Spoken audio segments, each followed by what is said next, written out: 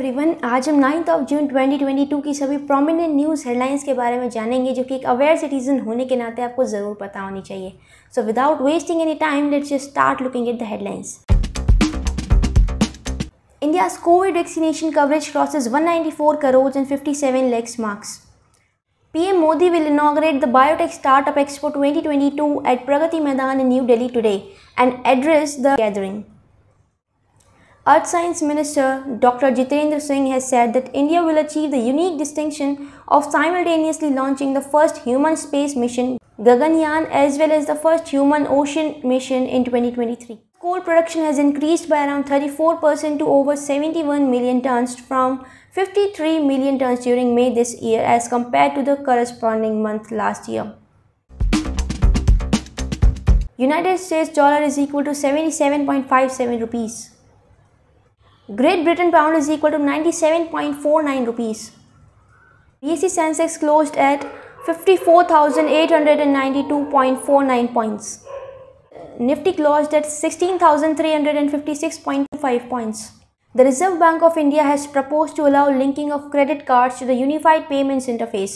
RBI said the facility would initially be enabled for RuPay credit cards that too after required system development is complete. Employees of public sector banks on one day threatened to go on strike on 27 June to press for issue related to pension and demand for 5 days a week work. The Union Defence Ministry has widened the scope of eligibility for the Chief of Defence Staff post of the Indian Armed Forces according to the gazetted notification issued on 6th of June.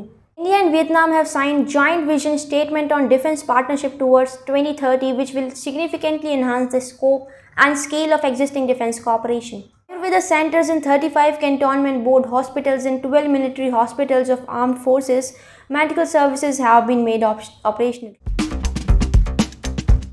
China commends Indian government's efforts in helping Sri Lanka to pull through its worst financial crisis even, as it tried to correct the image that China is hesitant in announcing big financial assistance for Sri Lanka despite being a major investor in the country.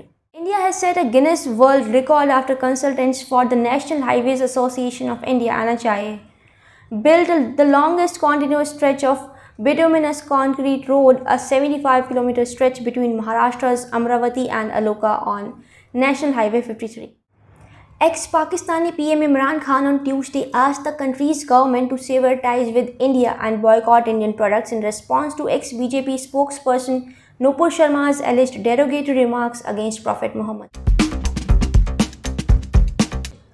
PM Modi has congratulated Manish Narwal and Rubina Francis for winning a gold in the 10-meter air pistol mixed event. Mithali Raj, one of the greatest female cricketers to have played the game, on 8th of June announced retirement from all forms of international cricket. In Khelo India Youth Games, Haryana is having a lead by winning gold medals, 23 silver medals and 34 bronze medals.